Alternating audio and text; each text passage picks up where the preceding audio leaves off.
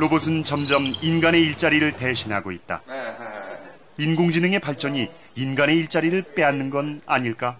지금은 이제 인공지능이 점점 발전될수록 산업화에 끼치는 아주 훌륭한 예 말고, 그래서 우리가 사는 세상이 크게 잘못될 수도 있다는 어떤 징후들이 보이는 것들이. Any job that is repetitive, moving an object from here to there, that can be replaced. Any of those jobs can be replaced. And Baxter's a repetitive motion robot. It actually moves objects around, and it's very easy to code that robot. And so that one robot can work 24 hours a day.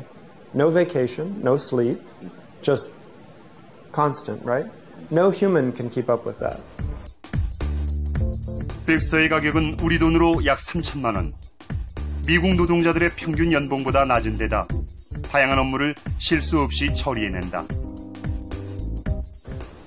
Agricultural robots are already here that harvest food, sow the seeds, plant all of it. They do the whole thing.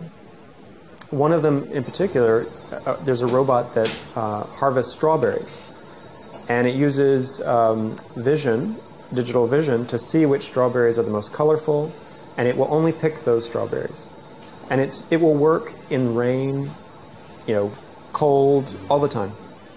And so you can see very quickly how that would replace humans. Anything repetitive is gone.